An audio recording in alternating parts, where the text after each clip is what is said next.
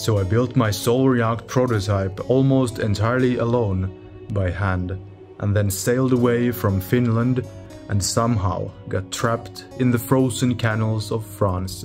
This video is about how that happened. Not as an excuse and not as a drama, but as a clear breakdown of what I misunderstood, what I over-optimized, and what I've now corrected. Because this journey wasn't delayed by bad luck, it was delayed by my own design decisions.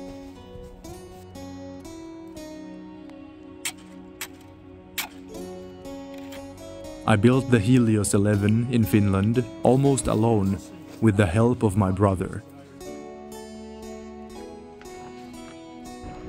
I left late, very late. Not because I didn't know winter was coming, but because I underestimated how much time and energy the build would actually take. I thought a simple shed and simple tools would keep costs low and speed things up. That assumption was wrong.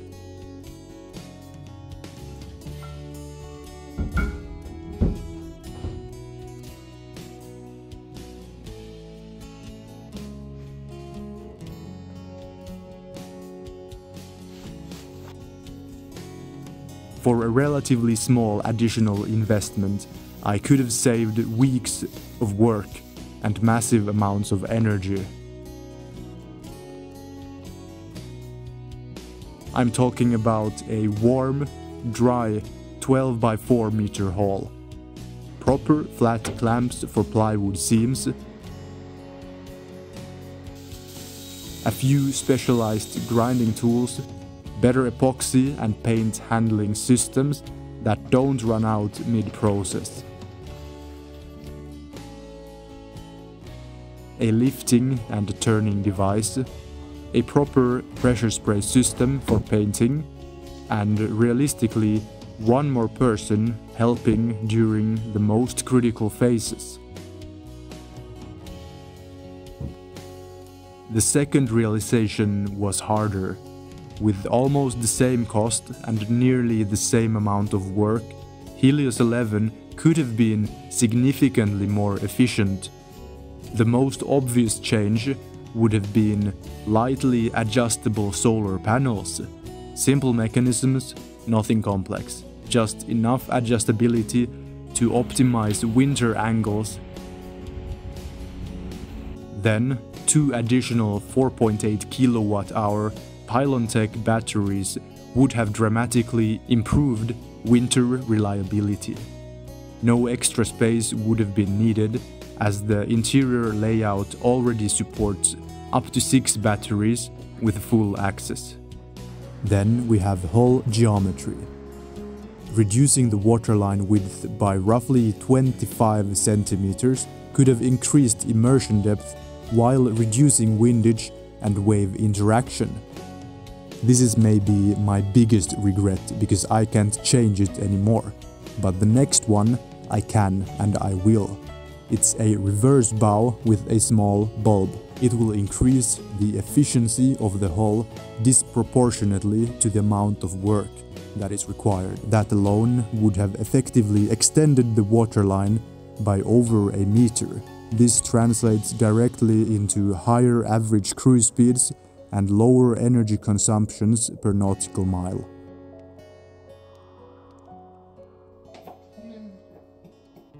Another decision that seemed rational at that time, but wasn't, was how aggressively I optimized for lightness. I assumed that if the hull was rigid enough, waves and wind wouldn't matter much. The boat is light, efficient, and self-righting, according to geometry and center of mass, so I thought I would simply ride through the conditions. That is partially true, but not comfortable and not optimal. Most resistance, slamming, and discomfort actually happens only near the surface layer. A hull that skips over waves or rolls excessively is often less efficient than one that sits deep in more stable water. So the new design question became very simple. How do you sink the hull deeper while keeping the total displacement low? That leads toward ultra-narrow monohulls with extremely low centers of gravity.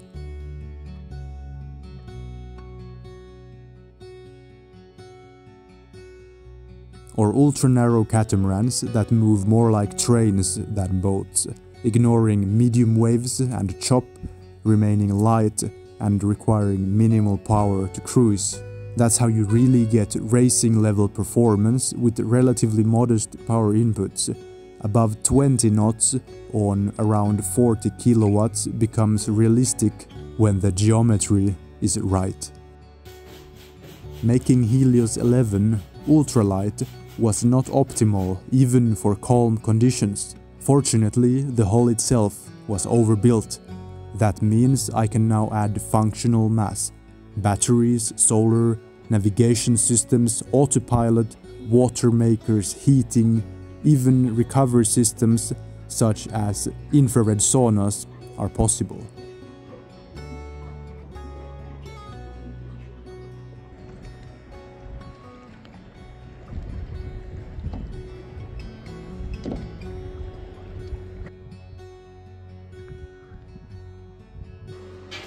Previously, I optimized standard boat building logic.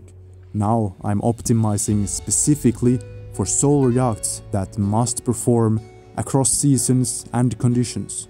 At this point, I want to briefly step out of the analysis and explain why I've documented all of this so carefully. I've put thousands of hours and most of my savings into getting to this point, not to build something impressive, but to understand what actually makes a solar liveaboard work, in performance, in comfort, and in real daily use. Over time, the patterns became very clear. What matters, what doesn't, what looks good on paper, but fails in reality, and what small decisions compound into either freedom or friction. That is why I distilled this experience into a short book that goes into the fundamentals of efficient solar yachts and how they can be built or commissioned on a realistic, affordable budget. If you've ever thought about one day having your own solar liveaboard, this will save you a lot of time, money, and false assumptions. The link is in the descriptions.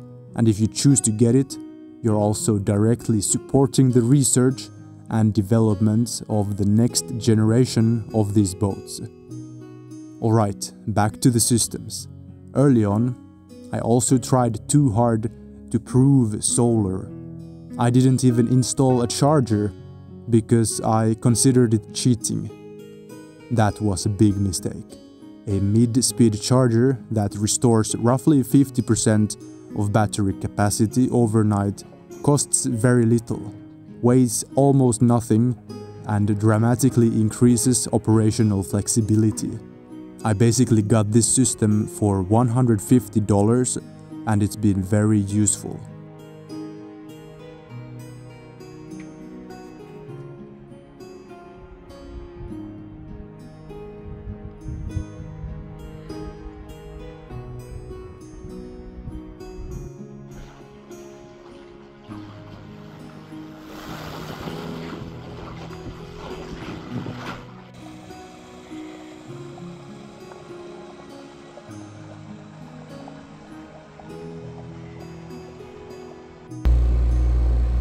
Even a small 10 horsepower engine would allow extremely long range at modest speeds, simply because the hull is so efficient.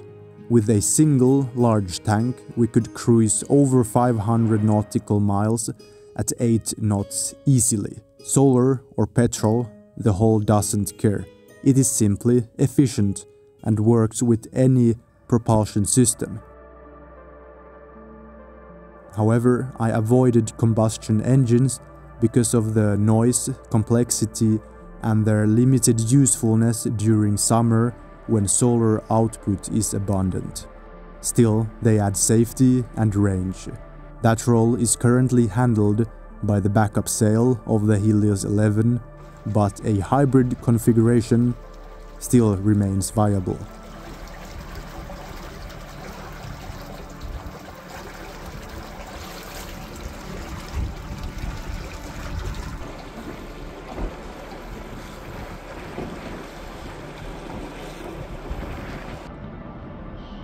Canal systems don't always operate smoothly, especially if you don't plan around it.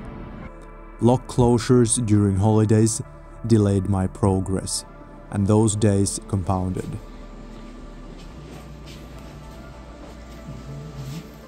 My Christmas holiday in Belgium, Liège, was the last drop that caused me to get stuck in the frozen canals of France. This is why I favor the complete freedom of the seas. But as I said, this wasn't bad luck, it was incomplete planning. On the other hand, some systems worked flawlessly. Food and water logistics were never an issue. I've always had a healthy supply of fresh meat, fruit, dried fruit, cheese, mineral water, berries, and so on. I've been very high energy and healthy in regards of the diet. And this matters more than most people realize during long transits. You gotta stay healthy and strong, fuel with delicious foods, not unhealthy snacks.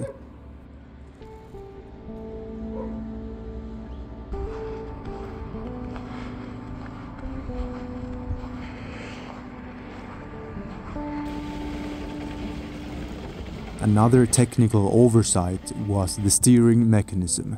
The motor requires an integrated fin. My temporary bolt-on fin works, but an integrated solution will improve tracking, reduce steering corrections, and also lower the overall resistance that the boat makes. This efficiency and directional stability gain would directly translate into range. A small change, but huge gain. I assumed I'd reach warmer climates quickly, so I relied on clothing and willpower. Just a bit of insulation and efficient heating, still keeping it lightweight, can really lift up the cabin temperature when you're in a marina or when you're at anchor, when you have sufficient solar energy, even in winter. And the heating on a bigger solar yacht will be even more impressive because you will really have a lot of energy even in winter time to keep the cabin temperature very warm and sufficiently warm even when long-range cruising. You don't even need to put all of that energy into propulsion and you can heat up the cabin instead. In this way, excessive energy is turned into recovery, warmth, comfort, and rest. Now all of these lessons I've learned feed directly into the next designs. HELIOS 11 continues to evolve and parallel development of larger platforms such as the Halo 13 are already underway.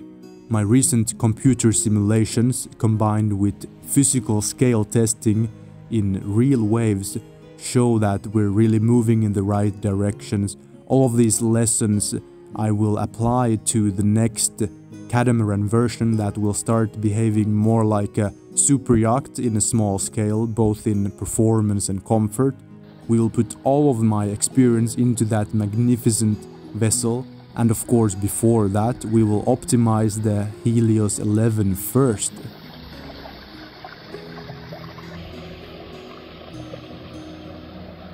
In hindsight, over-optimizing simplicity and lightness made the journey less simple.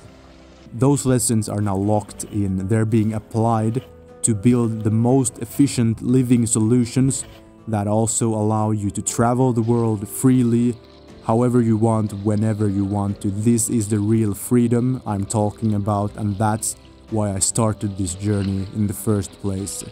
I hope you learned a lot from this video. Stay tuned to the mission by subscribing, and as always, don't forget to get out there.